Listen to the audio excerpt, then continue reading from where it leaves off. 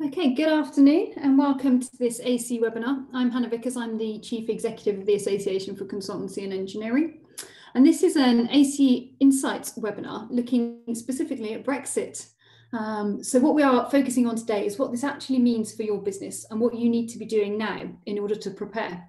So this is all about giving you a final checklist, if you like, to understand some of the practical things you will need to put in place to be ready for Brexit. Now, we recognise that there's still quite a lot of uncertainty, and there's even this morning been debates in the press about where we will ultimately end up. What we're trying to do here is kind of cut through all of that. So this isn't a political webinar. This is very much around some of the practical changes and some of the practical implications and some of the guidance that is available through both the Construction Leadership Council and our work at ACE to help you get ready. So this meeting today is going to be recorded. So if you miss anything, you will be able to watch it back. It will all be available on our website, but obviously do keep along with us for the next hour or so while we work through this. We're also going to be having the opportunity for Q&A, which I will come on to in a second. So I just wanted to do some housekeeping before I introduce our guest speakers. So if you haven't been on one of these before, there are a few things that we would like to do just to make this a bit more enjoyable. So you will have much clearer sound if you use headphones. You have got the opportunity to ask questions, ideally through the Q&A panel, but you can also put them in the chat, and we will have some time at the end to pick those up. Anything that we can't answer today, we will come back to you on, but we will endeavour to get through as many as we can this morning while we've got this hour together. And then finally, we'll get sent the recording as well as it being on our website, and you can share it with your colleagues and anyone you think it may be of use to. So we don't lock this. This is an open recording for anybody that would benefit from hearing the guidance that we're going to talk through today. Okay, so I'm going to introduce our guests this morning. So we have two guests. Firstly, we have James Butcher, who is the Head of Policy at the National Federation of Builders. And for his sins, James is the Brexit lead for the Construction Leadership Council and has had the unenviable job of drawing together some of the really detailed technical guidance that we need to understand as part of the construction sector in order to be ready. So he's doing a sterling job on that. And then secondly, we've got ACE's Claire Clifford, who is our Head of HR and Business Support at ACE. And she will be just walking you through a bit more detail about what it means for consultants and obviously helping you going forward if you have any sort of follow-up queries. Claire will be your lady. So I'm going to introduce James now to kick us off with his guidance he's been working through. He is an expert, shall we say, a newly formed expert on Brexit. So James, delighted to have you with us this afternoon. Now, you've produced quite a number of Brexit briefings that we're going to talk through, but perhaps before we start, if I could just ask you, and this is a really unfair question, to kick off with, where do you think we are? Could you just sort of give us a very brief download on where we are in terms of, the likely path to Brexit over the next few weeks and the sort of political situation, and then we will move into the brilliant guidance that you've been developing over the last few weeks with the Construction Leadership Council. James. Of course, Hannah, thank you very much. Thank you for the kind introduction. Personally, I think, and I'm going to talk through this a little bit more in my presentation, I think that we are heading for a no-deal Brexit. And I actually think that people who are hoping for a deal Brexit should be very, very aware that whatever happens, change is coming. And the difference between the deal Brexit and no deal Brexit actually in the grand scheme of things is perhaps smaller than we've been led to believe.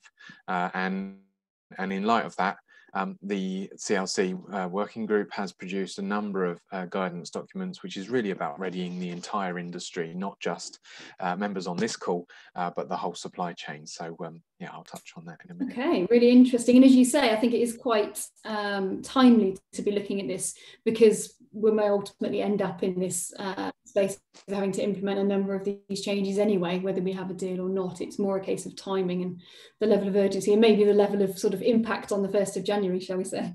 Okay, James, if you'd just like to take us through your guidance, and then we will come back to you with the opportunity for questions. So please keep your questions coming in whilst James is speaking, and we will get a chance to pick his brains further a little later on the webinar. James, thank you. Great, thank you. If I could have my the next slide, please.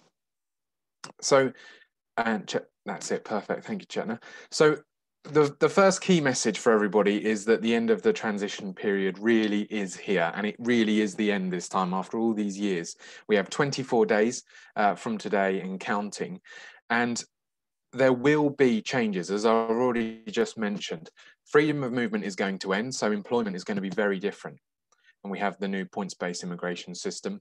Our customs arrangements are changing. There's going to be a new customs regime, deal or no deal. Now, a deal might make things a little bit smoother, but generally speaking, there are going to be significant changes at the border, and we know there's a lot of nervousness around that. We are leaving the single market, so standards and alignment is going to change. And of course, at the moment, we do not have a deal. Now, if we get a deal, we're going to be benefiting from the low tariffs, or no tariffs rather, because hopefully it'll be a free trade agreement. And indeed, there's some important pieces of European regulation which relate to things like a mutual recognition of professional standards, which we would hope would be included in the deal. But my key and first message to you is that change is coming. And so being aware of that and helping your supply chains and indeed your customers to be aware of that is absolutely critical. And indeed, I hope that you'll get some reassurance from us that what we're trying to do here is to ensure as much continuity as possible. So moving on. Firstly, who are we? So Hannah has given a really good, I think, overview of who the CLC Brexit Working Group is. We started in August, and indeed you will be no doubt well aware of the work of the CLC, as Hannah is a very senior member and has led a lot of the initiatives over the COVID crisis. Now, we realised as a group that we needed to keep our eyes on the horizon, and that business readiness, looking at continuity, needed to be enacted, and we reflected on some of the government guidance and some of the key issues that we thought the industry was facing, and decided that actually we needed this Brexit working group. We needed to start doing our bit as a CLC, cascading information down as much as possible, so that we could ensure that while we dealt with COVID, we didn't take our eye off the horizon and then compound the issues that I think probably a lot of you are facing, and indeed, certainly from my point of view, our members are facing already. So there's a broad group of people, and I chair the overarching working group, but underneath us, we have a number of work streams.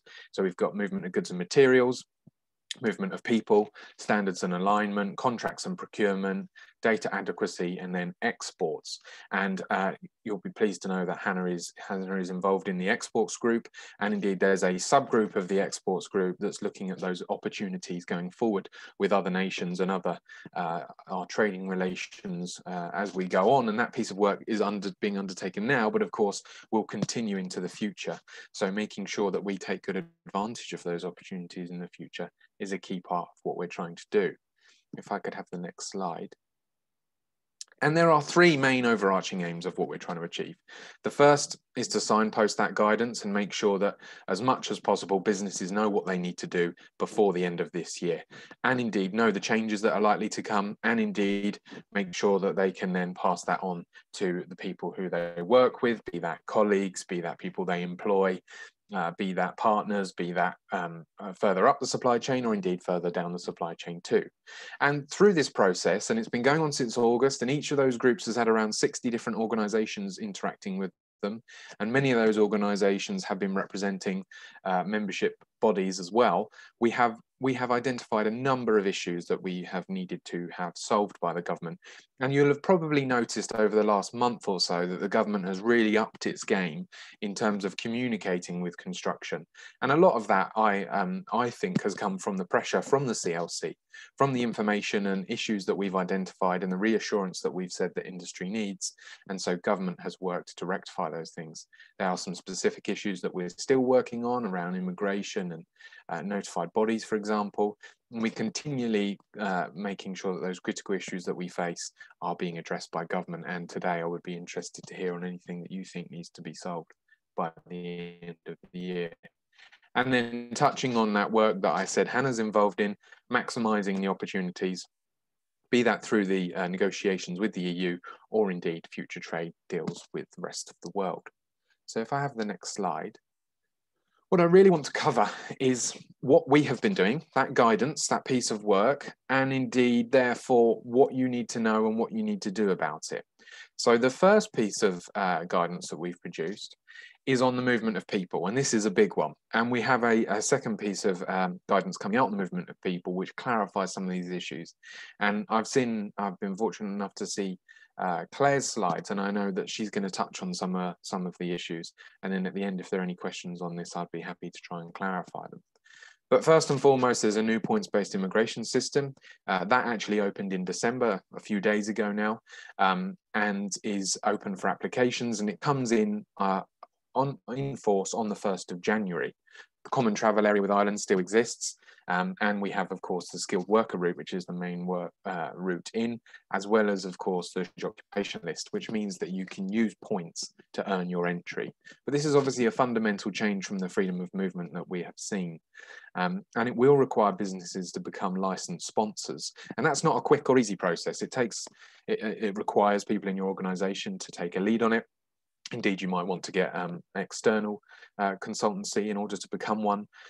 It takes about 8 weeks or so to apply, and it has a cost with it. It has a cost with it both to become a licensed sponsor and then indeed to get people in under that sponsorship. And there will be, of course, therefore, changes to EU citizens, and we include within that EEA and Swiss migrants as well. And of course, conversely, there will be changes for those EU workers in the EU. And this document here, which is available on the CRC's website, but actually for you guys, has been adapted and made more relevant for you by ACE, and you can get it on their website, addresses these topics and these issues so that you can see what you need to do in order to be ready. And we, of course, we touch on that, as I mentioned earlier, the mutual recognition of professional qualifications, currently governed by an EU directive, not yet set to be replaced. And so in that regard, we're really hoping for a deal that secures that. But there will be a grace period. So although we've left the transition period, there's a grace period for EU citizens. And it's worth being aware of that, because between the 1st of January and the 30th of June next year, EU citizens will still be able to come into the country, and the right to work checks that you make on them will not change from this year. It will be illegal to discriminate, to do a different right of work check against an EU citizen than anybody else in the UK. So you just need to be aware of those things, and we can explore some of that in the question session later. If I could have the next slide. Of course, another big thing is goods and materials, and this really reflects the changes at the border and on our new customs regime, which will come in. And if you've been paying attention, and I'm absolutely positive that you have, it will mean differences between trade in Great Britain and Northern Ireland, between Northern Ireland and the Republic of Ireland. So there are going to be differences between trade within the UK, as well as with Great Britain and the European Union, Great Britain and Northern Ireland and the European Union. In this document, we touch on things like the new tariffs, which is called the UK Global Tariff, which actually takes quite a sensible and pragmatic approach and rounds down a lot of tariffs to make them a bit easier, and indeed, as much as possible, removes them too. There will also be tariff rate quotas, and this document will help you to see those, to access that information on the government's website, and indeed find the right product codes, etc., to work out those cost differences. We touch a bit on standards and alignment, and indeed try to provide some reassurances in terms of the preparedness of the border. Now, generally speaking, we are expecting the delays to be going into the European Union, not coming out of the European Union. The UK has taken quite a liberalised approach to the declaration of goods. Indeed, you can declare goods up to 6 months after to start with, when the new regime coming into the UK. But the EU wants to protect and rightly so, its customs territory, and so the changes actually going into the European Union are where the difficulties are going to lie, and whether UK businesses have prepared for that properly. And we touch in this document as well on some of the anticipated shortage materials and stockpiling issues that we face, and colleagues from the BMF, the CPA and the TTF have provided some links and some surveys of their members of where they expect those shortages and issues to be, to try and give people a bit of a chance to mitigate some of those issues. So moving on. Probably the most technical document that we've produced, and really I think from this perspective is probably the most complicated to kind of understand, and this is largely because some of the infrastructure behind these changes hasn't actually been introduced yet. So we know how the regulations are going to work, but we don't necessarily know the bodies behind them that are going to make sure that they work properly come the end of the year. It currently works under an organisation called EOTA. There is no UK version of EOTA, and the products databases, etc., that exist in the not the products databases, the databases that allow those procedures in order to ensure that things are technically approved, don't exist in the UK at the moment, and need to be by the end of the year. But this document touches on what marking you might expect to see, and it is again a very complicated environment. There are two types of marking. There's the marking that's going to happen between the beginning of next year and the end of next year, and then the marking that's likely to occur in 2022 afterwards. And there are 3 marks and any number of combinations of them. There's the UK CEA mark, there is the CE mark, and then there is the CE plus UK NI mark. They can be used in different parts of the UK in different ways, and depending on the manufacturer. And this document tries to address that. And it's worth spending a little bit of time to try and familiarize yourself with this, because it is slightly complex. And you will always see CE marked goods in the UK, because, for example, even after 2022, a manufacturer in Northern Ireland can put a CE marking on so long as they get it approved by an EU approved body, and under the unfettered access arrangement, they can then place that on the GB market, but GB manufacturers. So as you can see, it's complicated. And the next slide, please.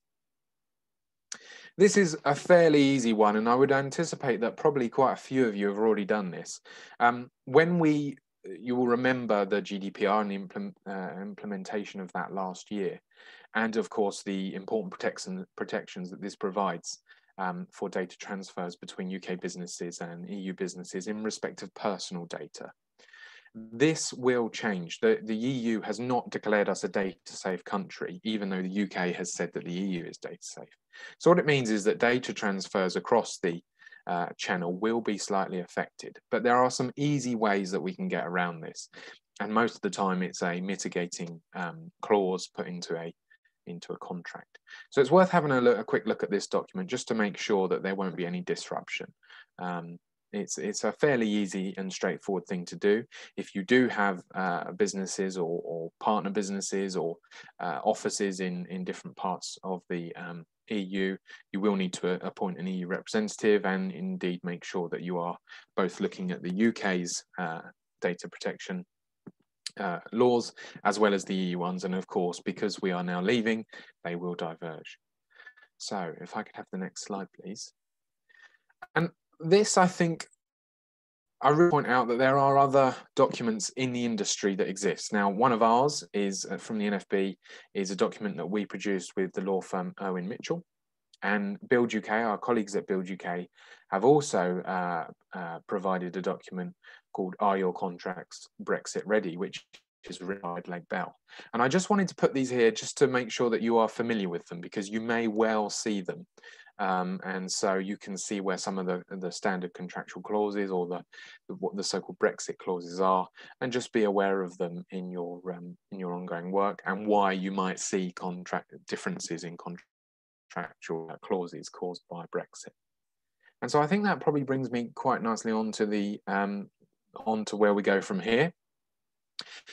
I've talked a lot about the guidance and some of the changes that you might need to anticipate, but of course there's a much larger piece of work going, and all of those issues encountered through the working groups, we are now liaising with the departments on, and continue to do that. We have high-level communications with government where it's a critical issue, and then much more intricate working with the departments.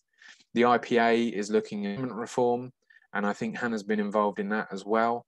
There is obviously the exports and trade work stream, looking at those opportunities in other markets. And indeed, we would really encourage you to provide as much information in terms of feedback. And I think from your guys' perspective, that you're probably going to be more happy with the immigration rules as they are than some of the much lower skilled trades in our industry, but making sure that you continue to feed back information, blips, issues to ACE so that they can feed those back to government and problem solve, because we anticipate that there will be several months of severe problem solving at the beginning of next year. And if I can just leave you with a key message, it's make sure you use ACE. They've got some excellent experts. They sit at the top of the CLC, have those, they're really dialed into government. And you know, there's a reason that you're a member of this association, and it is so that you can get these things done. We are all here ready and working to try and make the construction industry work as best as we possibly can, despite Brexit and the changes that are coming and the uncertainty that we're currently facing, and indeed try and make sure that we take advantage of the opportunities that lay in the months and years ahead. And I think I'll leave it there. Thank you very much, James. No, that's brilliant. Very comprehensive, and I think, you know, sort of shows fantastically how the collaboration across the CLC has been working to be able to get that quantity and that, you know, quality of guidance out in the last few weeks has been nothing short of astonishing. So well done. I think you're right in that you've got a few months of, how did you say it, like strategic problem solving or fast track problem solving ahead as we get into the new year. But as you said, I think we're all there trying to work collectively on this. So I appreciate all that you've done and sharing your guidance with us. So I'm going to just hand to Claire now, who is going to focus a little bit more on the people implications of Brexit. And then we have got quite a few questions as well. So James, get your self psyched up to answer those, because I've got a few here to go through with you shortly. But Claire, did you want to just sort of take us through the people elements of Brexit and what it means and what our members can be doing to prepare? No, absolutely. And yeah, thank you, James. There's a few links to your presentation, which is great. I think some people are going to be sat there thinking, oh gosh, I've not really done much yet. Am I too late? It's not ideal. It would have been great for us to have started work on this a bit before, but even if you haven't started, there are some simple things that you can kickstart right now to try and put yourself in the best possible position when it comes to your people and the changes that Brexit brings. The major one is this knowing your workforce. And as James said, we still do have the discrimination law in place. So we do need to make sure that we're not discriminating against any particular employee. So the best thing to do, and it's a great time of year to do this anyway, to set you up for next year, is to start taking a look at your HR records. If you're in a larger organisation, no doubt you have a HR team and database and things like that already in place. If you're a small, medium organisation, maybe this is something you don't always think about. It's not in the forefront of your mind, but now is a great time to do a bit of housekeeping and bring your HR records up to date. So when people are joining your organisation, you would most likely have checked their passport for their right to work. It's great to do that again now to make sure that you haven't got any gaps, there isn't anybody that's missing. You're also able to talk to them about, have they got their settled status? Do they need any support to try and ensure they have their settled status if they wish to remain in the UK? The deadline for that is fast approaching for January. So if people haven't gone through settled status and they would like to, then there's lots of information out there to help you download the app, do it through a mobile device or online. But if you do need some help with people with settled status, then by all means you can contact us and we can give you some further support. It's also worth doing that maybe through some voluntary and mandatory surveys online. You could run a Survey Monkey, Google Forms to collect this data. So it doesn't have to cost you a lot or take a lot of time, but it's good to really understand your workforce, whether or not they will have the right to remain here. Make sure you've got, like I say, the passport to check right to work. Obviously, currently, I think it's £10,000 fine if we haven't got that correct. So it's worth doing anyway. You could run some days post-pandemic to bring your passport to work, to make sure managers check it's right. So there's a lot of things you could do to get to understand your employee base.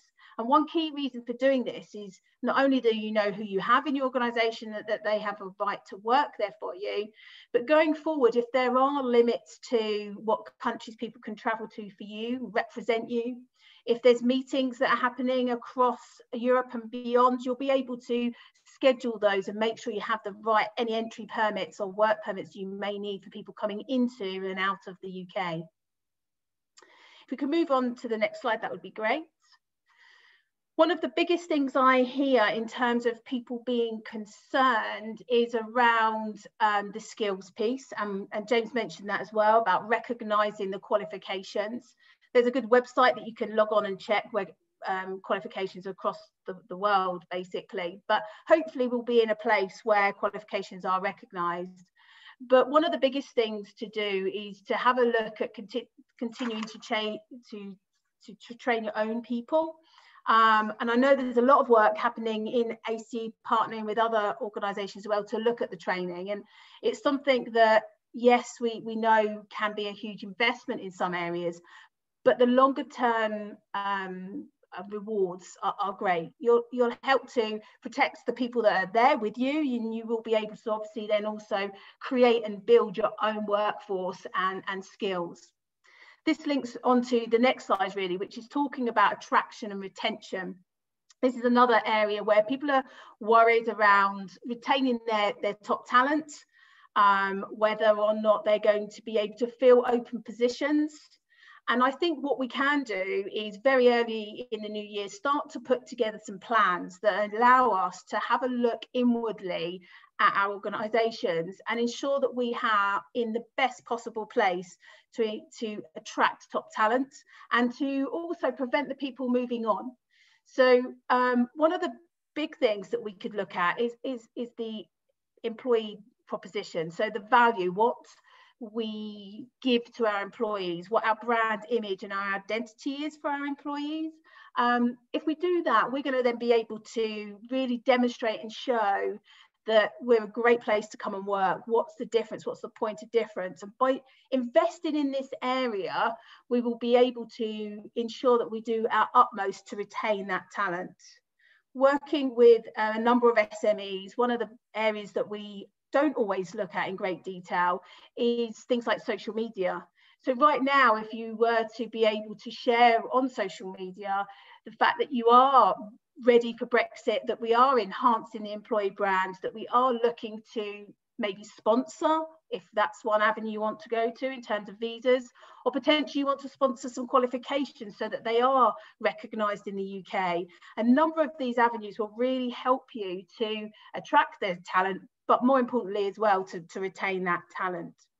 We could go on to the next slide where we look a bit more around the recruitment side. So now that there could be restrictions from recruiting from the EU, could this now be an opportunity for you to look wider? Before, potentially, we may have limited ourselves to the EU because it was very easy and simple to attract talent. But now maybe if you do need to become a sponsor because the skill set is different, you might want to have a look wider to cast that net a bit further and experience what else and who else you could find out there. The other piece is, like I say, making a business attractive. Have a look at your internal processes and policies. Sometimes they are like the hidden annoyance within an organisation. How is that stopping retention from keeping your people, to doing surveys, to embedding them in your organisation? So some of these things might not seem that they're directly linked to Brexit, but when we're facing a time of change, a time of challenge, it's really good to make sure that we've got that people engagement piece really locked down. So I think the thing that I would say is to make sure that your people know that you understand, that they know that you're there to help them, that also as a business you're on that one step forward, you're looking further down the line. So rather than just being reactive, doing the things about knowing your workforce, gathering all the data that you need, also demonstrate the proactive side of yourself and in your HR teams and the people responsible in your organisation. And that's, like I say, looking at creating training programs to upskill and retain your talent, and also looking at your impact out there in the marketplace from your employee brand, making sure you're a great place to come and work and that they can see that you understand that Brexit may well bring some concerns and some issues, but as an employer, you're there to help support them through that. I think for me, there's still some uncertainty in the HR space, and it's definitely something that we keep an eye on and could come back to you with as we go on. There's a few areas around, like I touched on before, around meetings. Can you travel anywhere in the EU for a meeting? The likelihood is yes. Most likely you can come in and out for meetings. You won't need necessarily visas. one of the other questions that I've been asked as well is around people who don't have settled status. What happens to those people? And of course, there's a lot of personal emotions involved with people still in the UK that may not yet or do not want to have settled status. They're the people that when you do know in your workforce, you'll be able to have a look at how you help them. And is it that you will need to sponsor them a visa or have a challenging conversation with them? So I urge you to do that. A little bit of housekeeping at the beginning, great time of year, as I said, to do that, and then work on your strategy for retention and recruitment going forward. There's a number of helplines and websites that you can go on to seek out more information. And I think most things are covered in these websites. But again, you can always drop Hannah, myself, or the team any questions, and we'll be able to help you going forward. Okay, thank you, Claire. No, that's really nice. And it sort of makes it all a bit more real, doesn't it, when you start to talk about people and individuals and what it means for them. So no, that's brilliant. Okay, so I'm going to kick off. We've got a few questions. I'm going to try and share the love, and I'll bounce around a bit just so that we can get to both of you. So James, the first one's for yourself, and it sort of touches a bit on the kind of product coding. So obviously our members work a lot in terms of designs and specifications, and we've got a question about is this going to impact on historic designs and specs? So if you have previously done a design and you've given a specification for something which would be EU coded, what should you be doing about that? Should you be warning the client? Should you be sort of proactively doing something? Or is it, you know, are we likely to have is there a kind of grace period where we can sort of use both and it won't be a problem? That is a really good question, and one of the questions that we've put to government. Now, we understand that if it was historically specified, then you're okay. Mm-hmm. There will be a grace period, but of course the availability of those materials will of course change, and that is a key thing. So being aware of that and having the conversation with the client will not hurt at all, because once it's obviously placed on the market, then that's okay for a period of time. But once say we're now into 2020, for example, 2022, for example, and the UK no longer recognises CE marking unless it's come via the NI market, then you just simply won't be able to get that product. So even though it was historically specified, it won't be available. And I think that's where the key is, and that's where the conversation needs to be had. So yeah, a bit of flexibility here, but it's something that we are pushing government on. Okay. Brilliant. No, and as you say, that's the sort of thing that that you don't get from guidance or political statements. So really good insight. Thank you very much there, James. Claire, so I've got a question for you around the sort of sponsoring people to come in. So if you're an SME, question is, how easy is it to sponsor somebody, and then what sort of help does ACE give for people, or can offer, or advice I suppose they're looking for around an SME maybe wanting to do that but a little bit unsure by the sounds of things? Yeah, I'm sure James will be able to chip in as well. But is it easy? I think it's easy once you're set up and you're running, you've done a few. It used to be quite easy to get a license. You normally sort of need a named person, and it's sort of, regimented, fill in a few forms, become approved. One of the things you need to do is make sure you're really good at housekeeping, make sure that you are following all of the processes that you need to. That's the biggest thing, because you could get audited at some points. You do need to have to prove how you've gone about searching for that particular talent. So you have to have a bit of a paper trail. So you can outsource that as well. Yeah, you can ask a third party to do that for you. James, I don't know if you have any more details on that side of things, but it is easy. You just need to have a bit of focus, dedication to get it set up, and of course the budget to do so, because as James mentioned, you have to pay to become a sponsor, and then each visa you need, you'll be given an allocation basically of the volume of visas you're allowed, but then each visa you then have to pay for too. Yeah, Claire's absolutely right. And also, I think what Claire was saying in her presentation is key. It is going to be cheaper for members to keep the talent they've already got than to now go back and to let them go now and try and recruit them again in a few months' time. So I think that's a really key message. The other thing, of course, and I want to reiterate, is the time delay. If you're thinking about this, you need to start acting on it now, because if you come to try and want to recruit somebody from a foreign market, you will have to apply to be a licensed sponsor. That's not quick. It's not. There is an administrative burden for it, and there is a cost. So you want to think about that in advance rather than doing it at the time you need it. Okay, great. As you say, yeah, there's a time and a cost, but it's whether it's worth it. Okay, brilliant. Thank you. So James, back to yourself for this one. This is probably sounds like the same person. They're interested in the material shortages, back to kind of design specifications. So where are we anticipating material shortages that we may need to be aware of as designers? Good question. So actually, the biggest material shortage that we are looking at facing is in timber, and that's not associated to Brexit. There are actually very few materials that there'll be a shortage of because of Brexit. The difference will be the cost inflation. So, for example, most bricks. Most bricks. This is just one that's come to my mind because I was dealing with it the other day. Most bricks are produced in the UK, but in times of high demand, we source them from the Netherlands or Belgium, for example. Now, in that instance, there will be a tariff applied if we don't have a deal, and so there will be an inflationary effect to that.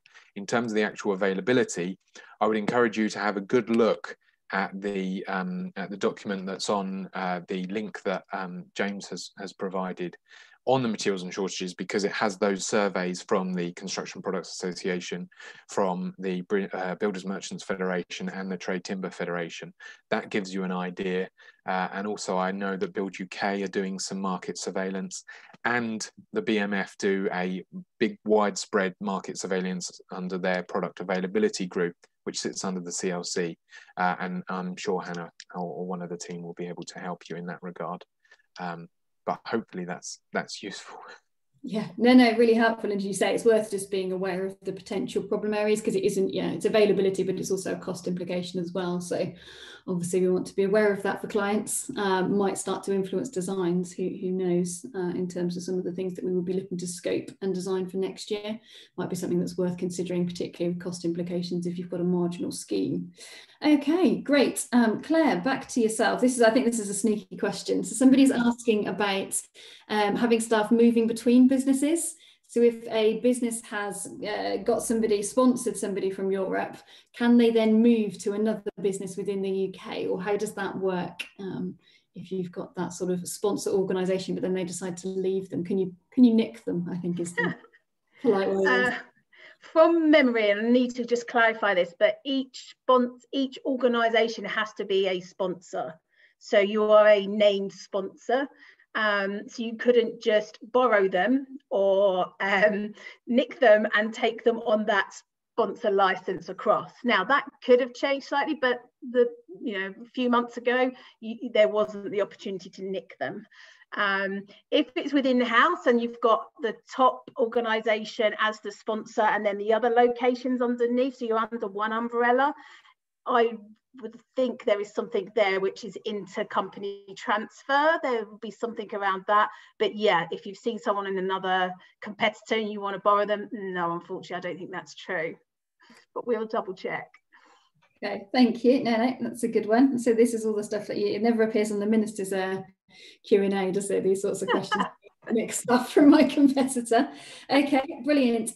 James, a bit of a technical one for yourself around data protection. So somebody asking around, if they're in a JV with a European company, does the data protection GDPR rules and changes that you've indicated, do those apply if you're in a JV working between two organisations or not? So the boundary is believe it or not, is the geographical boundary, not the fact that your two companies working together, you will need an agreement of how you will share data across that geographical boundary. That's the key message. So you'll need an internal agreement of how you will protect that data, is the short answer to that.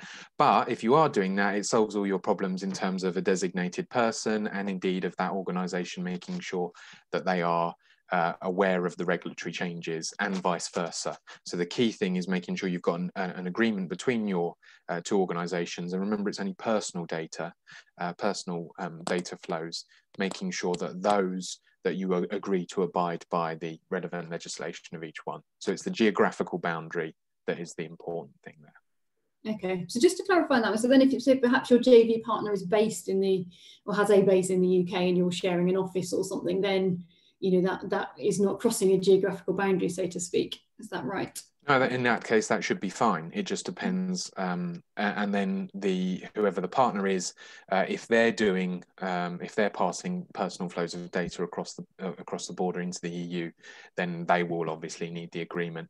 If that personal flow comes from the EU into your partner and then onto you, then you'll need one. Okay. Oh, this is going to be complicated. Okay, no, that's helpful. Thank you. Right, a final question for yourself, Claire. Just around, this is obviously an individual asking. They want to know how easy it is for them to move and find work in Europe as an engineer going forward. Is there? I guess it's the other side of it. Is actually, are we? Are all the things that you've talked about for us working here? Are they? Yeah. The same in terms of professional qualifications and sponsoring? Does that all, will companies recruiting from Europe for UK talent have the same sort of rules? Yeah, so each country will have their own. So yeah, you can't bank on, right, I'm going from the UK to Spain and from Spain across to Germany and then, I don't know, Germany across to somewhere else. Each country, you will need to have a look at their requirements. Obviously, there is still some free flow across mainland Europe, but in terms of visas, working rights, qualifications, you would still need to double check that you're meeting each country's requirements. Okay, brilliant. Thank you. No, that's really clear. Final one for yourself, James. I'm sure you've been asked this one before. And this is somebody asking about whether Brexit is going to make it easier or harder for European firms to bid for contracts in the UK. Do you have a feel for that yet, or is that still to be determined? So at the moment, it should be the same because it's called it's the World Trade Organization, GPA, which is Government Agreement on Procurement. We are already part of that by virtue, or have been part of that by virtue of being a member of the EU. We have applied to the WTO to join that again on leaving, and they have already authorized that. So on exit day, the day after exit day, things will be the same. The difference will be, of course, when UK procurement rules change, and we expect them to diverge from the OJU rules, and therefore it may become easier because procurement is easier in the UK because the UK decides to diverge. If that happens, then the answer is yes. If not, then it will be the same. There are two other points that are unrelated that I just wanted to touch on, if you'll allow me. Which is, I just wanted to give a reassurance that as long as you've undertaken a right to work check properly, when you're employing somebody up until the 30th of June, and remember, as Claire said, and I think I mentioned as well, that right to work check for EU citizens next year is the same if you're employing them domestically. If you're reaching across and trying to grab them and then you only do a UK-based right to work check, it's not the same. You'll need to use the points-based immigration system. But if in February you employ an EU citizen in the UK where you've advertised a job in the UK, then you receive a statutory exemption from any prosecution if that person doesn't have a right to remain in the UK after the 30th of June. And that's really important because the government is saying you can't discriminate against an EU citizen in the UK next year until the 30th of June. So you can't ask them when they arrived in the UK, and you can't ask them if they've got or settled status, as in you can't discriminate against them on that basis. And so businesses will be very nervous that they'll therefore be prosecuted if in July that person no longer has a right to remain. That's not the case. As long as you've undertaken the right to work check at that point in time, you will be exempt from prosecution. So, please be assured of that. And I just think that was an important thing I had a discussion with the Home Office on and wanted to relay, as I imagine it's certainly something that's been bothering our members, and I expect it's been bothering yours too. Yeah. Okay, no, brilliant. Thank you. I can see yes, yeah, there's going to be a lot of sort of FAQs coming out the back of this. Just a very final one, which I think is not very large, but could have a disproportionately large impact, is the website to find tenders is moving, isn't it? So we are no longer going to be on the OG website, and I think that one is a minor one, but I can imagine, Claire, that we may, 2nd of January, get a whole load of people going to the previous website. So it was just, that was one I just wanted to make sure that I flagged to the members, and I think that's something that we're going to be putting up on our Brexit pages. So just to be aware that, yeah, the tender finder or find a tender, I think it's called at the moment, is shifting to a different website for UK-based tenders going forward. So just don't be looking for them because you won't find them in the old place, and you may wonder, come back in January, be enthusiastic about filling your order book and then find there is nothing UK based. So again, we will pop that one up on our website, but a minor one just to be aware of. Okay, brilliant. So that concludes us in terms of the questions. A really comprehensive session there, lots and lots of technical detail. I can imagine that this is going to be a well watched back webinar, shall we say, because we got through an awful lot of topics, and I think as people are going through and getting themselves ready, there's going to be quite a lot that we need to just check back in on. So thank you both very much for joining me. As always, we have, the link for this will be circulated afterwards, as well as some of the links that we've cited around the guidance documents from the CLC and from the ACE. So we should have all of that in one place. We've got a few more things happening this side of Christmas. So we've got some work that we're doing around net zero, looking at whether we're ready as a sector. So that's quite interesting. It sort of brings home what we're expecting from the Committee on Climate Change later this week, but makes it a bit more real to us. So look out for that one tomorrow. And then on Friday, we've got Infrastructure Intelligence doing a sort of crystal ball gaze for 2021. So again, we'll be part of that. So that's enough from us for today. Thank you again for joining us. Appreciate, it's a hard topic to get your head around Brexit, particularly if you're an SME business. So just to remind you that, we have got all the support on the website, and Claire is there to do her best. Pick up the red phone to James with any particular challenges, questions, or clarifications that we might need. And obviously we are, working closely with James and the rest of the CLC in those conversations with government as and when we may or may not get a deal. So watch this space. Thank you again, both. Really appreciate you taking the time today, and enjoy the rest of your day all. Take care. Bye. Thanks. Bye-bye. Thank you.